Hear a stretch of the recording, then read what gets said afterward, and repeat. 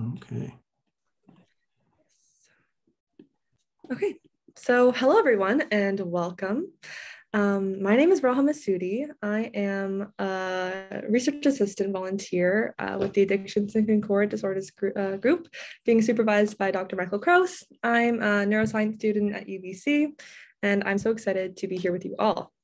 So our speakers for today are Shila, Avissa, and Robb, Johannes. So Robb has experience as the executive director of the Vancouver Area Network of Drug Users. He's also coordinated the Alternatives to Violence Project, which is a restorative justice initiative in federal prisons. Currently, Robb works in program development with Fred Victor. He co-chairs at the St. James Town Services Providers Network, sits on the advisory council for the Canadian Association for Suicide Prevention, and he also sits on the board of the Canadian Alliance to End Homelessness. Shila is a systems level social worker who has worked in frontline advocacy and research roles in various organizations, including AIDS Vancouver, BC Office of the Human Rights Commissioner, and Vancouver Coastal Health.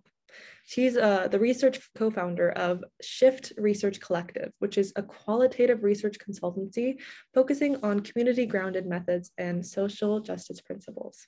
So the title of their talk today is Virtual Support Groups, Equity-Oriented Best Practices. So Shila and Robb, the floor is yours. Take it away. Thank you. Great. Thanks, Raha. So as Raha had mentioned, my name's Robb, he, him, and his are my pronouns. I am currently in Toronto, working at Fred Victor. I am also an adjunct professor at the School of Social Work at University of Toronto and York University, and a recovering academic. I know this is a UBC conference, but I was an SFU alumni. I did my bachelor's with honors there, my master's, and half my PhD, which maybe one of these years I will return to. So it's great to be part of one of these forums again. This is, I think, the third time that I've been part of one of these Let's Talk Overdose symposiums. And it's a great opportunity for me because it helps connect me to my roots and remind me that the Toronto bubble can be very encompassing when you're part of it.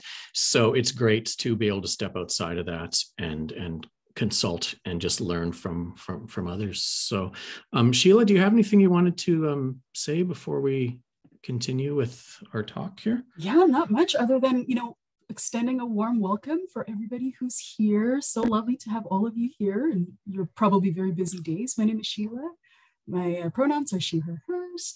So I had the privilege to be Robb's Masters of Social Work student through my studies at York University. So we did our practicum virtually, me in Vancouver and Robb in Toronto, and that was really a hoot. And we really got to learn a lot of the differences and similarities between practices in Vancouver and practices in Toronto. And I think you'll see a lot of that all throughout our presentation today. But as Raha said, I also co-founded with my business partner, the Shift Research Collective. And also I currently work as the equity-oriented clinical educator with Vancouver Coastal Health's Mental Health Act support team. So really lovely to be here. And apologies on my end, Thursdays are garbage collection days. So I think the loud trucks have already come by, but we'll do our best. But that's the realities of working remotely, and that's what this session is about. Is how do we create equitable, inclusive, anti-oppressive spaces in online platforms. So before we do that, and another quick note, this will be kind of interactive. So we're hoping that you'll be able to participate in a few guided activities, as well as giving us your input on maybe some practices that you have been part of or helped developing or just done in your day-to-day practice with your agencies, wherever you are coming from. So as I mentioned, I come to you as a Vancouverite, residing in the unceded territory of Toronto. And before we go any further, just want to honor the unceded land of the Coast Salish peoples that Shila, and I'm sure most of you are probably on. Unceded means never surrendered, relinquished, or handed over in any way. And most of British Columbia remains unceded sovereign indigenous lands. The land includes the Musqueam, the Skokomish, Tsleil-Waututh, Kwikwetlam, Kwantlen, Katsi, the Kaikite, Semiahmoo, and the Tsawwassen First Nations. Where I am in Toronto, we're on the lands of the Haudenosaunee-speaking nations, the Huron-Wendat, Petun, Seneca, Mohawk, most recently Mississaugas of the Credit First River Nations. And Ontario is covered by 46 treaties and other agreements. Sorry, I lost my train of thought for a moment there. So we're mindful of broken covenants, strive to make this right in all our relations with the land and with each other. And we'd also like to acknowledge those of us who came here forcibly, particularly as part of the transatlantic slave trade, and paying tribute to ancestors of African origin and descent. Let this land acknowledgement serve as a recognition of the thousands of lives that continue to be uncovered at 139 residential schools across Canada, which continue to be excavated, and the last of which closed in 1996. So this is not history. We are living with, and in many cases, benefiting from the consequences and exploitations of these institutions. So as we have grounded ourselves, now here we are in this virtual space from wherever we are. We can go to the next slide, Shila. I think this is you, actually. Thank you so much, Rob. No problem. So we want to start our workshop with a very kind of interactive and reflective question here. So I'm going to actually stop my sharing for a little bit here. And then I invite for the folks who are here, if you feel comfortable, feel free to turn on your video if you feel comfortable. If not, don't worry about it. You can turn it off. And you can keep it on for this portion only, and you can turn it off later. But we have a very simple question to ask you. Thank you for some of you who are turning on. Hello, nice to see your lovely faces. So our question is this: who here in this room has experienced being treated like you belong? Who here in this room has experienced being treated like you belong? I see, feel free to put up your hand or, do the raise hand function. Just take your time. I see that some people did raise their hands. Thank you. Feel free to put it back down if you feel comfortable. Thank you for participating. Okay, so sounds like some of us here, if not most of us, have experienced being treated like we belong. So I'd like to invite you to go to that memory, to that specific memory. And if you could find one word, what did that look like? What did being treated like you belong look like? In one word. Feel free to either unmute yourself or put it in the chat or in the Whova chat if you're logging in via Whova, and Raha kindly offered to monitor that as well. So feel free to either unmute yourself or put it in the Zoom chat or in the Whova chat. What did being treated like you belong look like? Being asked. Being asked, thank you. Is it Shay? Is it? Yeah. Thank you, Shay, being asked. Somebody said connection, embodying, comforting.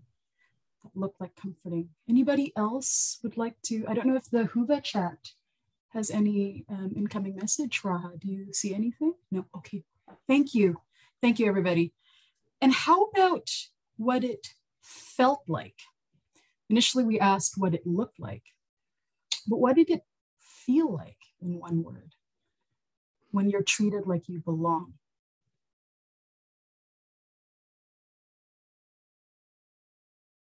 Included. So included, thank you. Somebody else said something, I think. Somebody said authentic, felt valued, validating, humanizing. Thank you. Thank you. And Raha, anything on Whova? Thank you. Perfect. Awesome. Safe. Somebody said safe. Yeah. Yeah.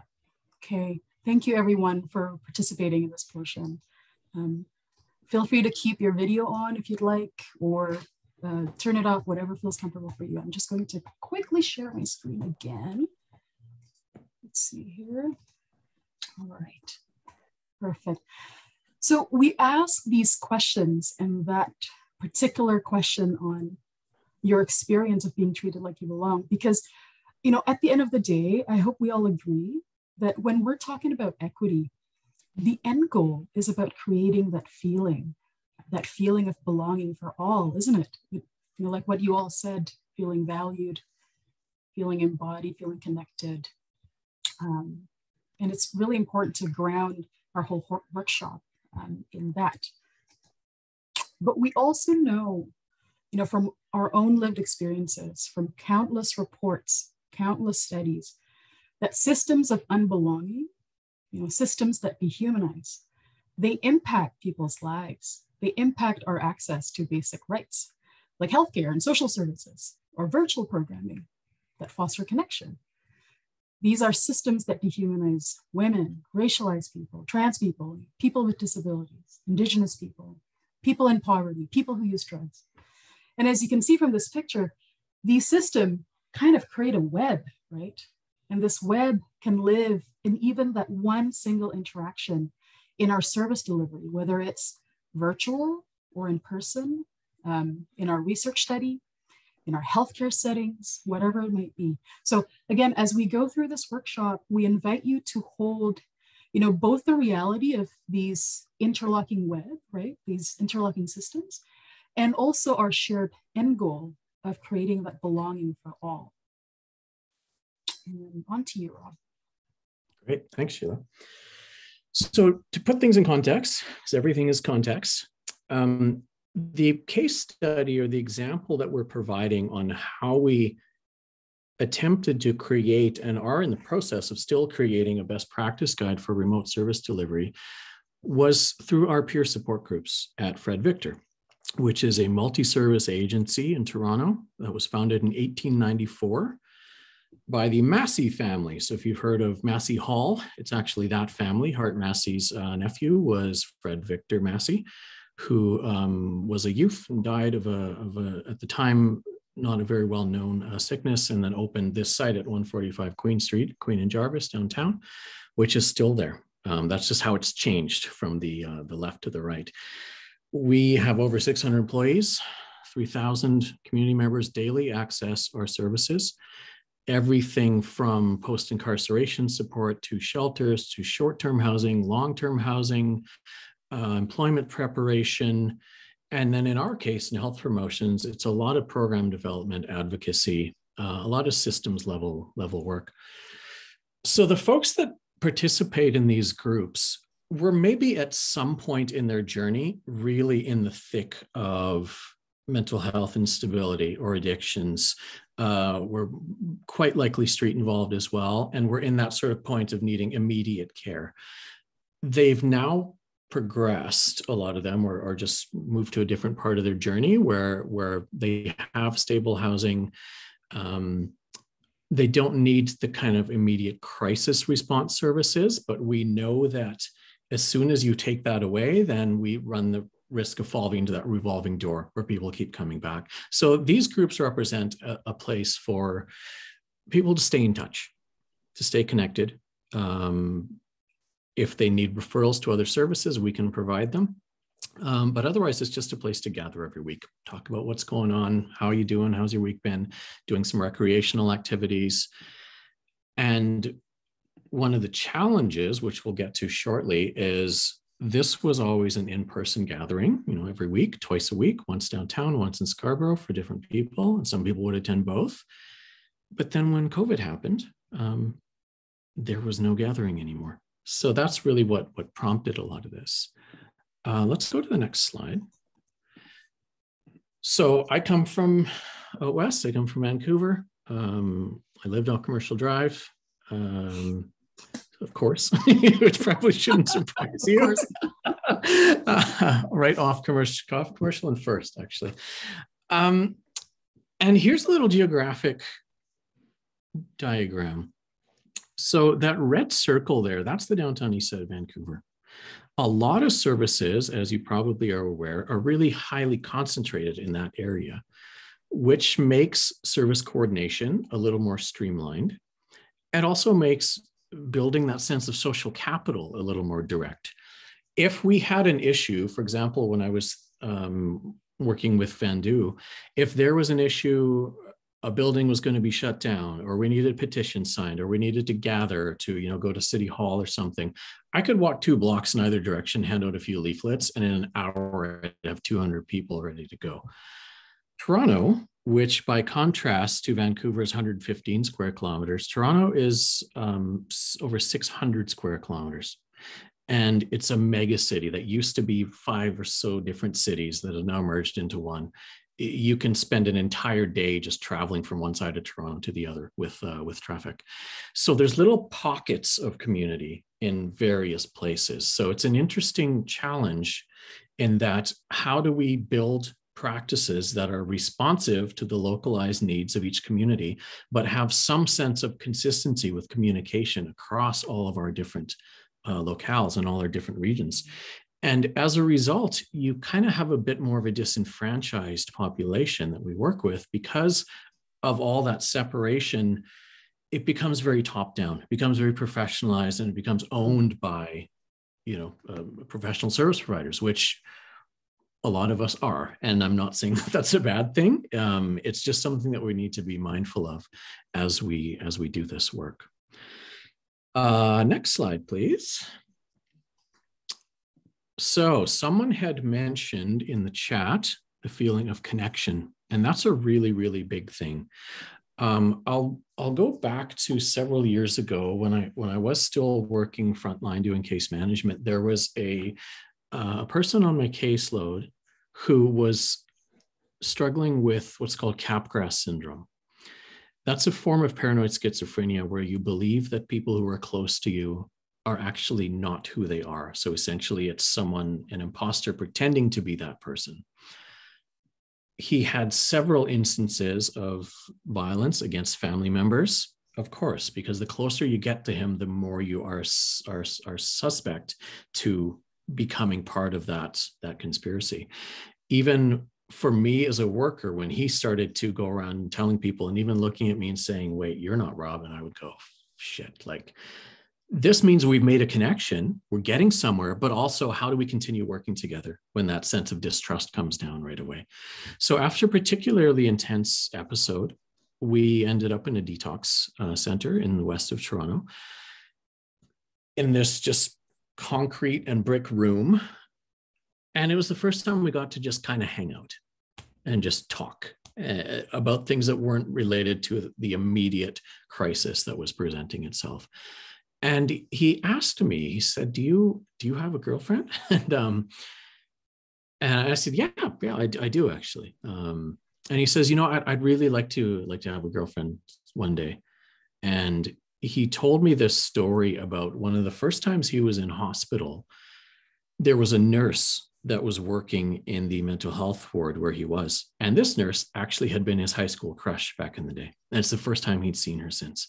And he said he just felt so alive, like he was floating, and just so excited, and everything was the best thing ever. And then when he was discharged from hospital, he felt this crash, like this hole of emptiness inside of him. And he told me, he said, that's the first time I did cocaine. And for 10 minutes, I felt exactly like I did when I was with her. Because as we'll see in the next, let's go to the next slide. Mm-hmm. Ra, I know you're a scientist and a neuroscientist. My fiance actually is a neuroscientist, so she can explain this way better than I can. And this has probably come up in a lot of these forums and symposiums, that the same parts of our brain that respond to things like love, connection, are the same parts of our brain with overlap. If you can see the blue areas there, those are the parts of our brain that cocaine and heroin trigger. Emotional pain and physical pain are kind of the same thing. Like, we can actually see brains now. We've always kind of known it, but now we can actually see it and say, okay, see, that's where it's happening. And in this gentleman's case, he knew that he would never be able to get that feeling again after the first time. But he kept doing it for years and years and years, thinking that, maybe he'll be able to get there again. So what we were really experiencing here was an issue of connection. So hence the thesis now has come out that the opposite of addiction is not sobriety. It is in fact connection, because that can actually sustain us with those feelings neurologically and chemically in ways that substances, they run out eventually, or you hit a wall eventually and it stops having the desired effect. Next slide, please. So what this person I was working with was experiencing then became international, and we were all going through it when 2020 happened. The thing we need to be mindful of, though, so that we can learn lessons from this time and carry them forward, is that a pandemic is just another system disruptor that amplifies existing socioeconomic inequities, like 9/11, like Hurricane Katrina, like what's happening in the Ukraine right now. These are massive disruptions of systems which tend to hit already marginalized groups of people harder than others. And a lot of it has to do with systemic, often, isolation that is often by design and quite strategic and meant to disempower large segments of the population. So we don't want to just look at COVID as one pandemic that's happening and then it'll be over. We need to really use this opportunity to learn as many things as we can from it. A lot of things came to the surface during COVID. Anti-Black racism really came to the surface in a really big way. And other kinds of inequities. They were always there. And those of us that work in the sector deal with them every day. So we are very aware that they're always there, but now they're so in our face that we actually have to find ways to address them meaningfully. And that's, I think, been one of the most hopeful outcomes of this pandemic, is that it's put all these kinds of issues at the forefront. Next slide. So in the beginning of 2020, when this first happened, it actually happened on a day that we had one of our support groups. And then immediately after the group, the notification was sent out to everyone that we have to start working from home and all in-person services are gone for indefinitely. We had to find a way to still stay connected to everybody because we didn't want that amplification of isolation to have anyone slip back into, dangerous places that they may have been before. But the challenge was, at the time, it seemed that no matter how far we reached, nobody had protocols for virtual programming. Even hospitals, legal clinics, I talked to everybody and no one really had here's best practice for doing services remotely. Again, something we always needed to do and we're always going to continue to do after this. So we were kind of building it completely from scratch. Hospitals were having, Zoom appointments. And then at the time, Zoom hadn't really been approved for its privacy robustness, which is why a lot of city and government employees use WebEx. And this was all just very unclear. It was a very big, uncharted territory. Next slide. So an important thing when we're talking about equity, and this is something that Shila will go into as well, is we can't just assume that everybody has the same definitions of things like equity, of inclusion, of anti-racism, anti-oppression that we do. Because when we do that, that's when these kinds of terms get appropriated into policies and co-opted, and then sometimes turned back and weaponized against our communities. And we've seen that for decades and decades, even more so. So we needed to be very clear about, well, what are we talking about when we talk about equity? First thing you do when you're in a group in person is often you do a check-in and you ask, well, what do you need to feel comfortable in this environment? Kathleen Nash, you had put the word safe into the chat, which I think is a really potent one, because we often talk about this idea in almost in contrast to safe space, this idea of brave space. And that's the space where maybe we have to sit with some discomfort. Sometimes what is our comfort zone in the middle, sometimes called the safety zone in suicide intervention work, is the place where things are predictable and we know how it's going to work out. But in order to challenge ourselves on new concepts and new ideas, we kind of have to like put our feet in the discomfort a little bit. And that's something that we were looking at. Well, how do we consciously do that in a virtual platform? So a very quick definition of equity is, you've probably seen this picture all over the place, especially in the last couple of years. Equality is the picture on the left, where everyone's got the same size box. But hey, guess what? Everyone's not the same height. Equity is each according to their need, which, yes, that statement comes straight from Karl Marx, but I mean, this is what we're talking about with equity. It's essentially meeting everyone where they're at and accommodating needs as they require. Okay, let's go to the next slide. I'm actually going to pass it over to you, Shila. Thank you, Rob. And just a quick comment on what you said about that space, that discomfort, that uncomfortable space. A lot of people would say that it's called the liminal space, but I know a friend of mine calls it the learning zone. That's actually where we really learn that deep learning, hey, where it's not too comfortable, but it's also a little bit uncomfortable. So thanks for bringing that up. And actually a follow-up, sorry, go ahead. I was going to say, and if you go a little too far out of the learning zone, you get into the panic zone. And that's where it's, oh shit, I need to go back. That's right. And then we go back to what's comfortable. So it's really finding that balance of how do we just sit comfortably in that learning zone or that brave space. That's right. That's right.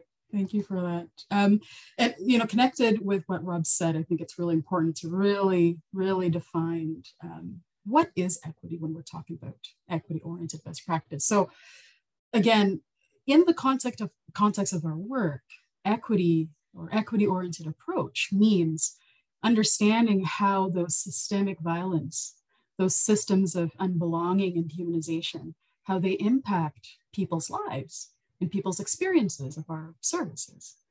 And of course, because of that, again, connected with what Rob said, we then should direct resources to those communities who are inequitably impacted. So it's a very, very different approach than those equal treatments approach, right? Because the reality is some of us actually come from different starting points. It's also a continuous process that requires complex interventions. And a lot of these interventions are not just individual interventions, they're actually structural and organizational. Again, so shifting away from that individualistic approach. And Rob, do you want to add anything to this definition? I think you've covered it pretty well. It just goes back to that idea again of each according to need, and it has nothing to do with merit and what you deserve. It's, everybody deserves it, and what everyone deserves looks different depending upon where they're at. And that changes over the course of your life as well. That's right. And I think some people might even say, looking at social determinants of health, which I know some people in this conference have been bringing up. So that's right. On to you, Rob. Yeah, so how we started to put this together was we had a few different visions for what the output of this would be. One would be kind of like an actual guide, like a bunch of pages with text on it. And then also, well, how do we bridge that to different languages? How do we create infographics and, cool Canva stuff and just make this more part of the ongoing dialogue? So we talked to a lot of other partners in health services, talked to legal colleagues. And in between, before we started doing the groups, it took us about 9 months, maybe a little longer, before we actually started doing virtual groups. Because in the meantime, our team would be calling our participants one-to-one and asking them, so if we were to do this, what would work for you? Issues of technology access and, broadband and all those different things came up, but we'll get to those shortly. We also looked at what was going on internationally. And then we did some of our own sort of in independent research and consultation. So, hospital for sick kids. What's on the screen there is actually, let's go to the next slide. Those are all people that are part of the St. Jamestown Service Providers Network. St. Jamestown is the most densely populated community in Canada, and it's also the most ethnically diverse and often one of the most overlooked as a result. The situation doesn't feel quite as dire, but it's about as close to that community building face-to-face experience as I was able to have, for example, in the downtown east side. So a lot of our consultations took place through this wonderful network of about 45 different agencies who were all going through the same thing at the same time. So it wasn't just about peer support for people accessing our services, it was about peer support for us too. What are you doing? What's been working for you? What's not been working? But the key is to document all of that and then try to turn it into something. Next slide. So some examples that we got, for example, on the right there, that is something that the Worldwide WCA put together on virtual safe spaces. Goes through some key tenets, key principles, make sure that you define all those terms. Canadian Mental Health Association, had another one that they were doing in the Waterloo-Wellington region in Ontario. And then we actually did a presentation. Actually, last time it was a lightning talk here at this symposium. And we put out a call to people that were observing that session. Do you have any resources that you've been utilizing or accessing, or maybe even putting together yourself within your teams? And that's where this Leading Groups Online resource came from, which is a really, really wonderful handbook. So it was a lot of just collecting, consulting, and talking to people. So that turns into the guide. I guess we can go to the next slide here. So that's our contents. So how do you lay this kind of thing out? Well, almost like you would any other sort of policy brief or manual on best practice, whether it's harm reduction or, in this case, it was just for remote service delivery. So get your objectives, your definitions out of the way, steps towards development and implementation. And, this is a template we're looking to create. We're still in the process, and it's always going to be a living document that will continue to grow and be what it needs to be for different communities in different parts of the world. The third section would then be your practice and protocol, and looking at platform specifics. Okay, the most mechanical stuff about this is how you unmute, this is how you make somebody a host, this is how you spotlight them, and all those different things across every different platform, and just having them there on paper. It's just so much easier that way. Ensuring that there's a space for ongoing evaluation. That's something that Shila will talk about around equity audit, and then additional resources in an appendix.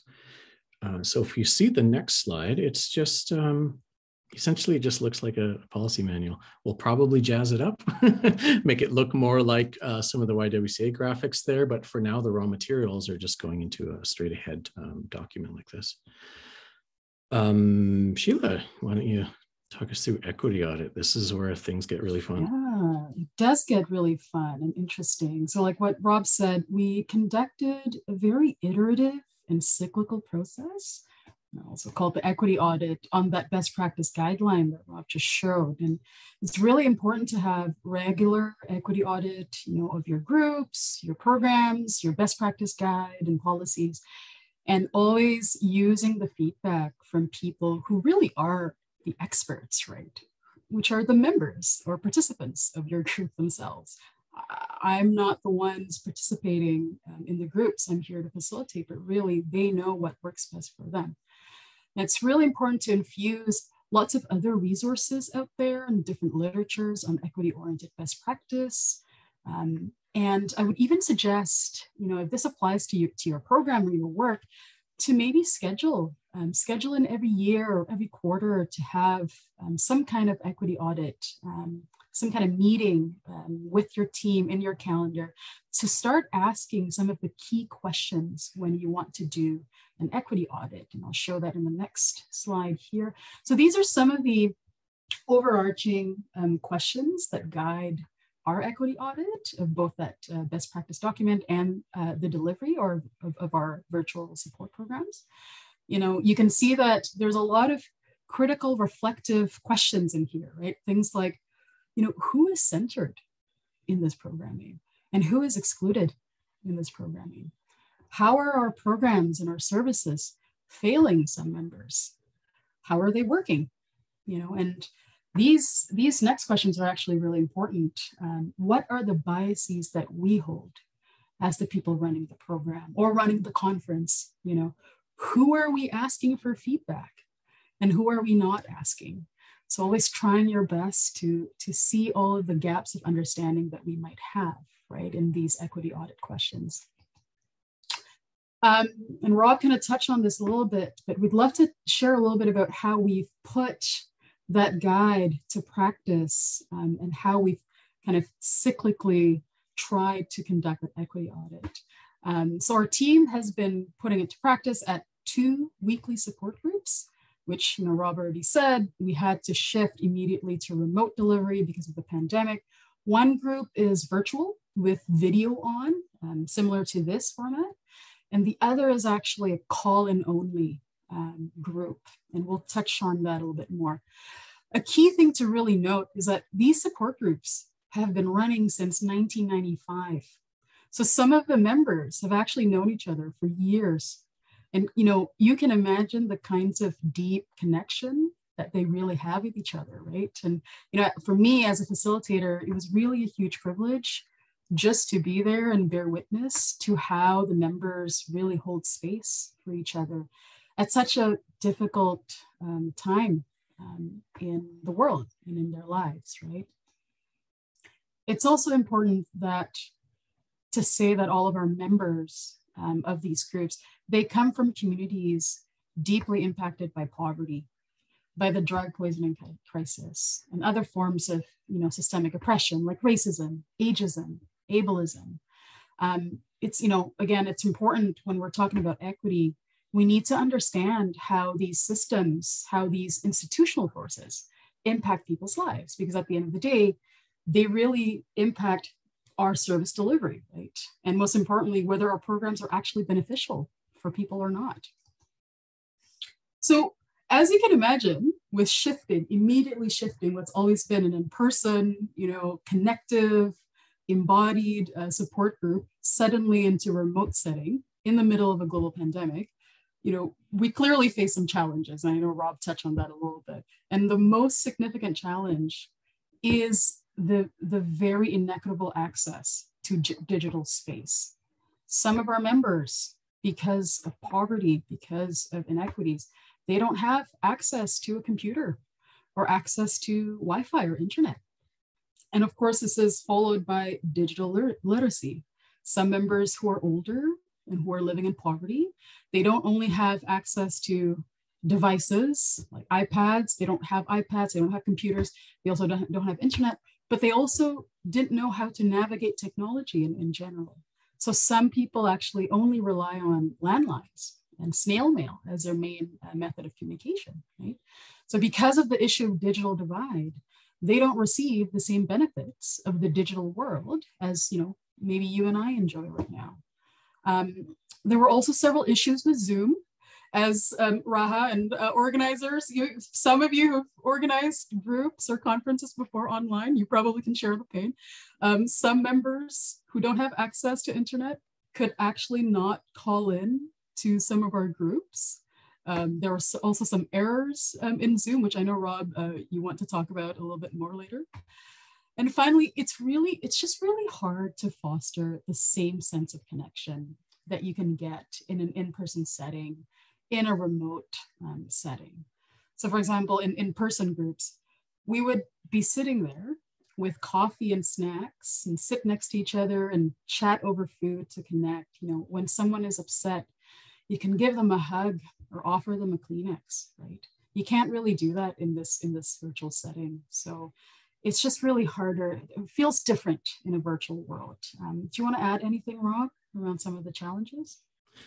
Sure. I think one of the challenges was just certain personalities and learning styles adapt to different platforms.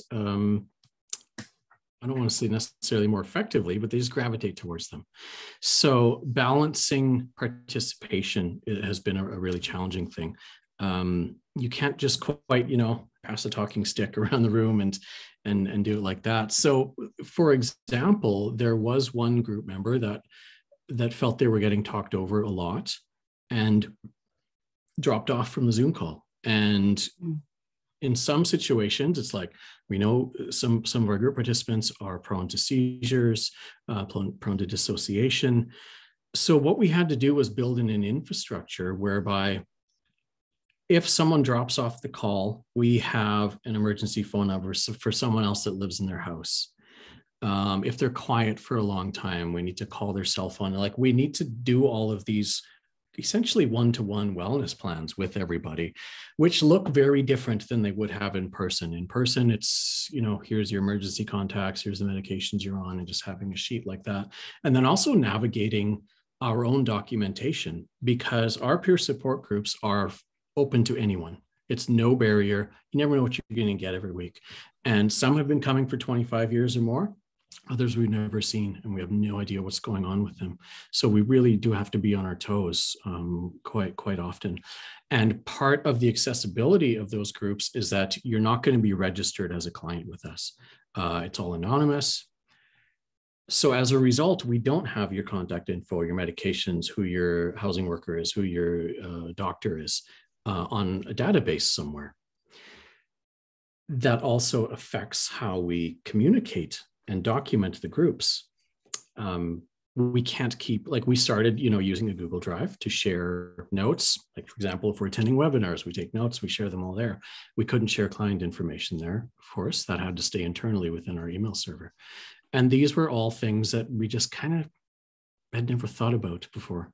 And it's like, okay, let's formalize this into something that we can refer to, and then pass on to others.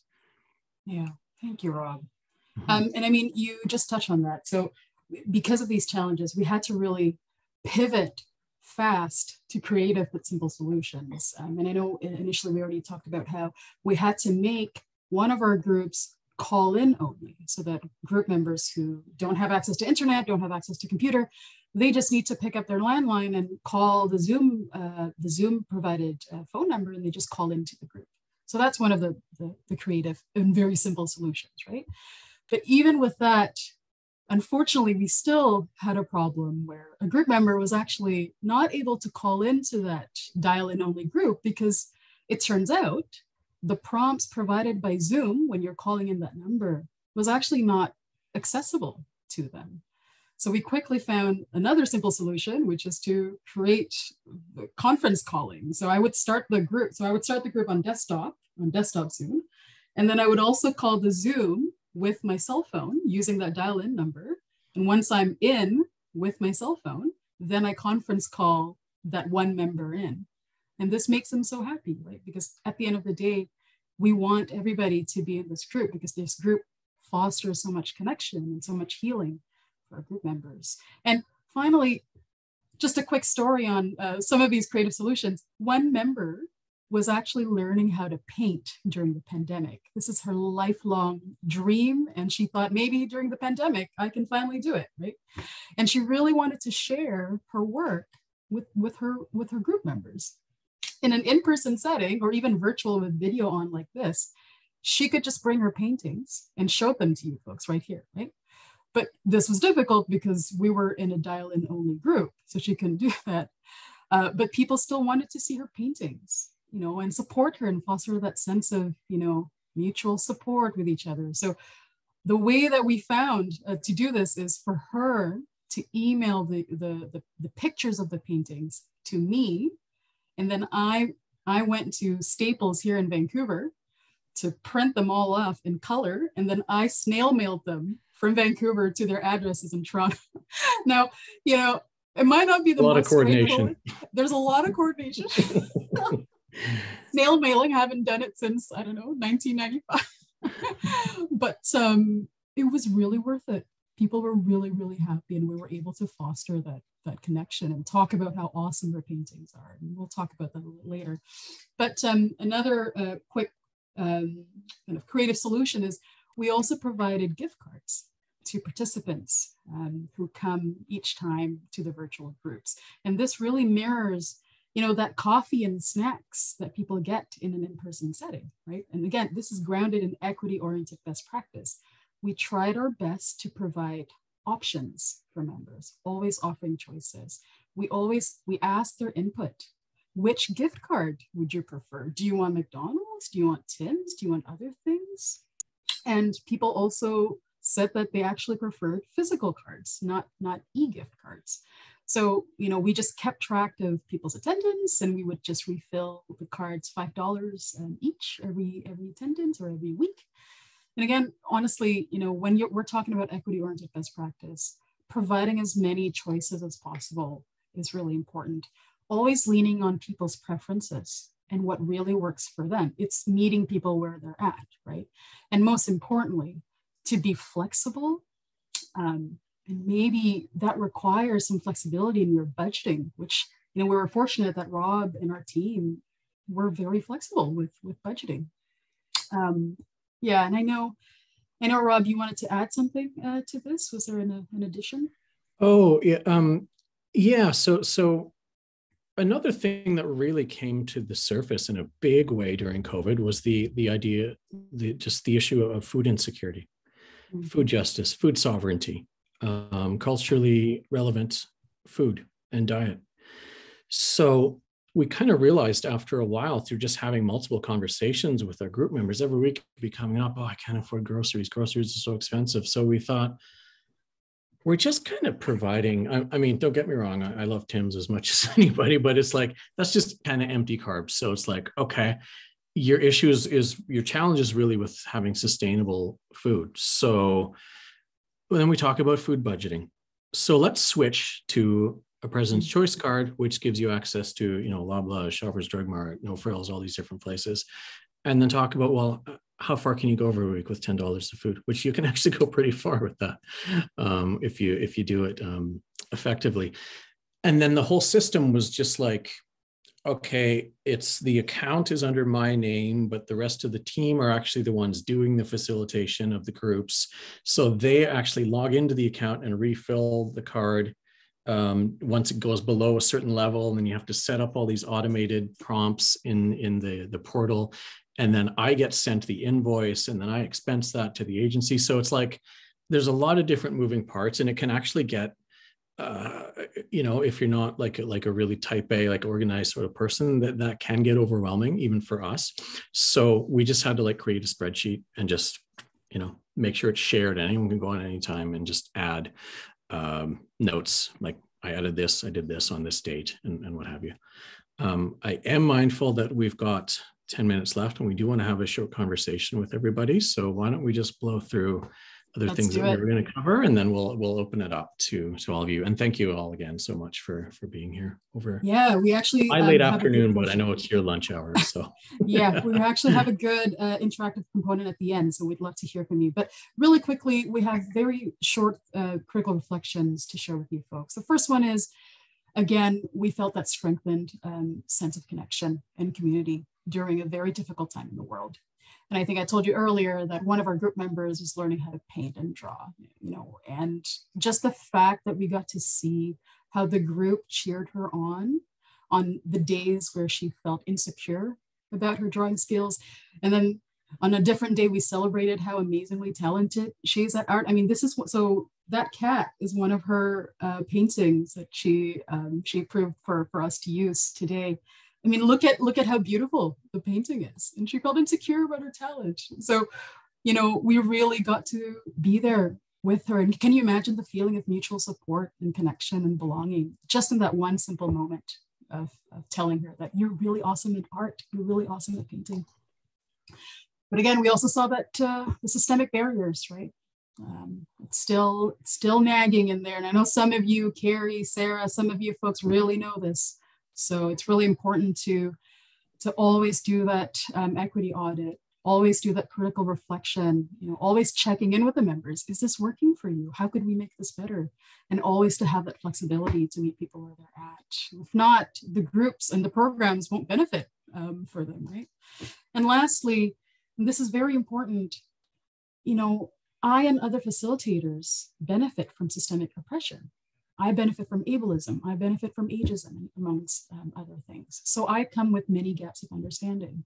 That's why it's always key to always center and make intentional space for members' voices. Again, by asking what has worked, what needs to change, and to always ask ourselves, what are my biases? What am I missing? What are we missing as a group? Again, our group members are the experts of their own lives. And if we truly want our groups and our programs to benefit them, then we need to always listen and always be critically reflective of our own gaps and biases. So we're actually in our fun little interactive component. It's a word cloud activity. So I don't know if you have access to a phone right now, but if you happen to have an access to a phone with a camera on, feel free to go to your phone app, your camera app, sorry, it's kind of connected. So go to your camera app and you can hover over your camera to the little QR code there, and it should show you a menti.com link that you can click. Or if you have a browser, feel free to go to menti.com and then it'll ask you for a code and you can type in the code right there, 3390081. And you should come to a page that looks like this. So if you can put one word, after listening to Rob and I tell our story here, what comes to mind when you hear equity or equity oriented in one word? We should be seeing the results live here. Let's see. Feel free to nudge us if you have any questions or unmute yourself. Oh, somebody said necessary. Yes. Good one. Yeah. Rob, let me know if you see anything in the chat. I don't think I can. Yeah, feel free to throw it in the chat too. Like if you don't want to be bothered with this high tech thing, just throw it in the chat.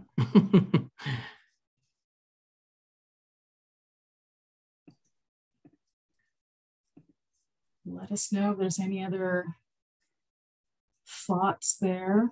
Right now we only have necessary. Oh, somebody said essential. Essential. Respected. Respected. Yeah. Let's see. All right. I'm going to give it one more second or a few more seconds. So somebody said necessary. Some folks say essential and respected. Thank you. Thank you. Thank you. Thank you. And I will now pass it on to you, Rob. Okay. So what I'm going to do here is this is a twofold thing. So you don't have to totally think on your toes right now. I'm going to share in the chat a link to what is, sorry, that didn't come out as a link. It had the word link in front of it. Google Slides. Yeah, if you just copy that, paste it in your browser. That's just an open source, essentially Google form that we've got available where you can go and fill in some of your suggestions.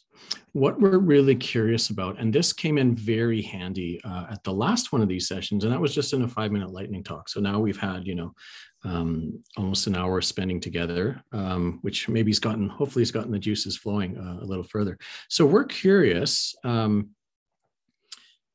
what has your experience been with equity-centered online groups? Have you done them yourselves? What have you learned along the way? What do you think would be helpful in some kind of a best practice guide that's shared across the sector? You can throw it in chat. I don't have to keep your name in there. This is just so maybe if we want to follow up or have a further discussion about this. But yeah, throw it in the chat, unmute yourself, and just let us know. Have you had experience doing this? And what are some of the things you've learned? What are some of the challenges that you've had? I'll stop share so that people would like to unmute themselves or sure. Here. Yeah.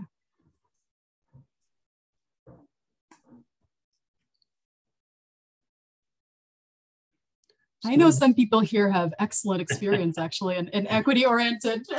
I know some of you folks. No pressure though. I'm happy to jump in. Thank you Sarah. both. Hi, thank you both so much.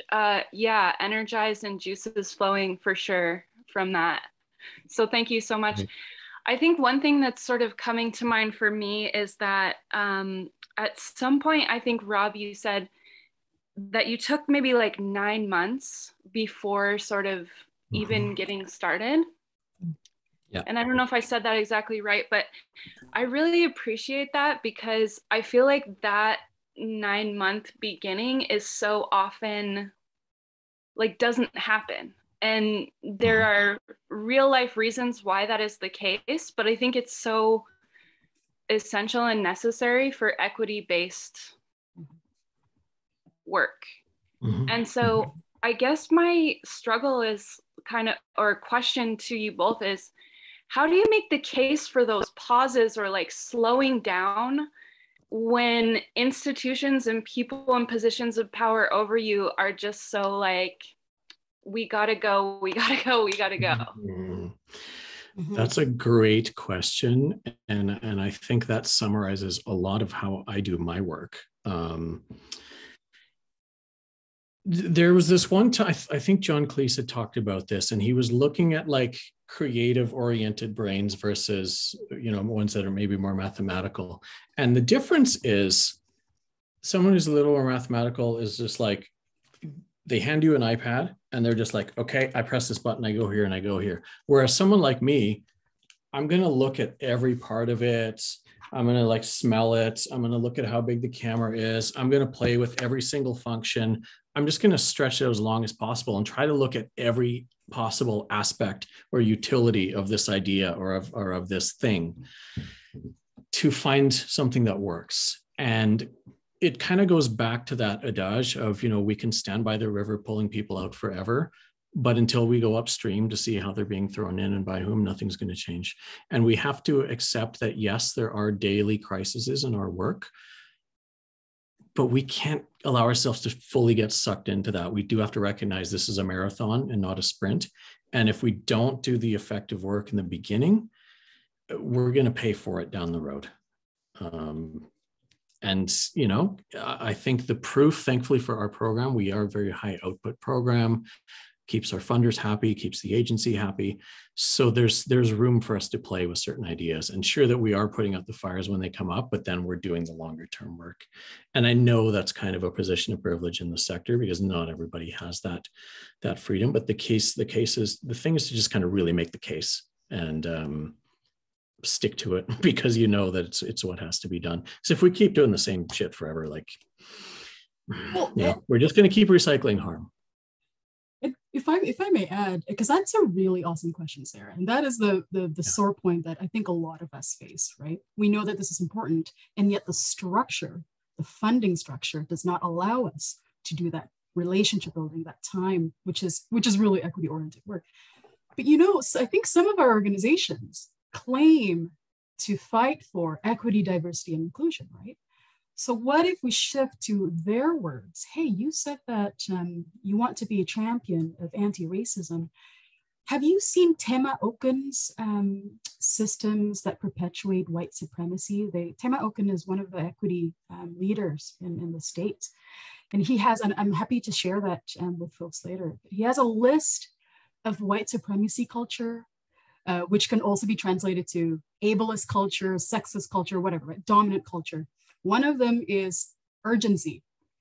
Like a very short timeline is perpetuating dominant or white supremacist or ableist culture. The sense that change needs to happen in big ways, not in small ways. That's perpetuating white supremacy culture, right? So we can actually use their words and their values and their claims to say, this is what, this is why we need to do what Rob said. We need to do things differently. And this is how you do it in action. Actually create, consider extending your time. Maybe time is not linear. Maybe we need to do cyclical processes. We need to build relationships in order to make things work. We need to always ask these reflective questions, and meeting our clients or meeting our members where they're at takes time. So I don't know if that answers your question, Sarah, but feel free to, yes. And we kind of did that, you know, like we were talking to everybody on the phone. I mean, my wonderful team I was just, you know, again, doing the systemic stuff, but, you know, they were still talking to everybody every week, checking in with them, doing wellness checks. You know, you need any referrals to any services or anything we can provide for you, anything we can mail to you, anything we can drop off for you, even if that was safe, while we're building the larger infrastructures. So we're still kind of doing the immediate support and then keeping a focus on the bigger picture. And that helps us even to stay grounded as professionals, because if we're burnt out and we're not there and we're not present, then we're not doing any favors to anybody. Yeah. Thank you, Sarah. And I just want to check in with Robb here. I know that we're at 12:32. How are we for time? We are. Time just flew by. Yeah, we are out of time, unfortunately. If there's any lingering questions in the audience, I am comfortable to stay if you guys are for maybe another minute or so. But Sheila, do you mind putting up the slide with our contact info? Yeah, let's see. I would just ask if you guys feel comfortable on your emails or contact info.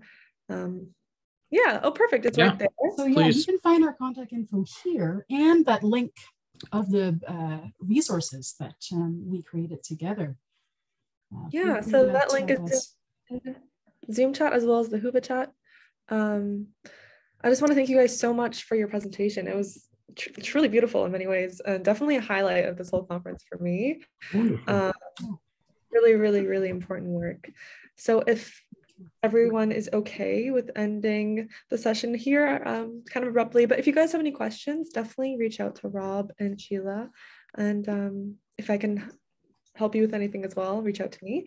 Thank you so much for being here once again, and I hope you guys have a wonderful rest of your day. Enjoy the rest of your conference, everyone. Thank you, everyone. Take care. Bye-bye. Thank you, Raha. Thanks, Robb. Of course.